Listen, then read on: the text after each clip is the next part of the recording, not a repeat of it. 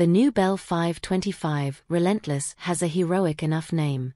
Targeting the supermedium category, the aircraft can carry up to 20 passengers or 8,200 pounds, 3,700 kilograms of payload.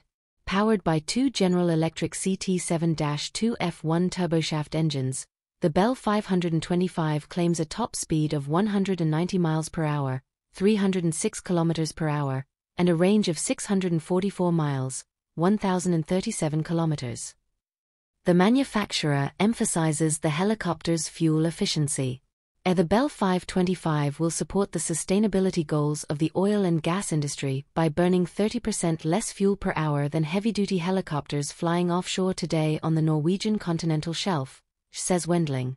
Search and rescue, SAR, and military operations are also envisioned. It is one of the first commercial fly-by-wire helicopters.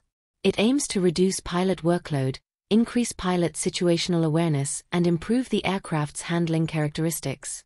For example, a rotor-hub damping system helps to deliver a best-in-class ride while minimizing noise, according to the manufacturer. The Bell 525 cabin features leather upholstery with the exclusive MAGnificient interior option by Mecaer Aviation Group.